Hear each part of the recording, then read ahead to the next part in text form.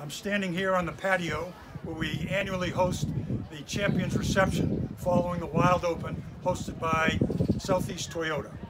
For the first time in over a decade, we won't be crowning a champion this year and we won't be presenting the Commandant's Cup trophy. I know you understand the reason why as a result of this special year.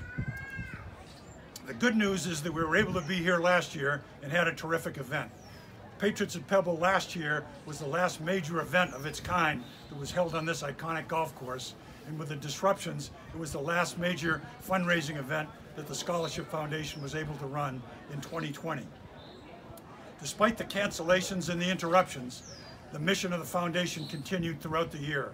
I'm pleased to announce there were a record number of applicants for scholarships last year, and every eligible applicant received a scholarship, making good on the foundation's promise to leave no child behind by awarding $8.5 million of scholarships for college degree programs and career technical education.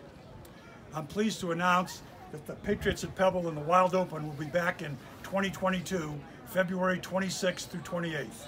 On behalf of General Neller, the foundation's chairman, General Ruark, the Scholarship Foundation president, the great General Spider Nyland, our incoming Patriots Campaign Committee chairman, Dr. Peter Wild, the generous sponsor for the world-famous Wild Open, and our retiring host committee chairman, the amazing Al Peguero, I am pleased to invite you all back here for Patriots at Pebble, the Wild Open 2022.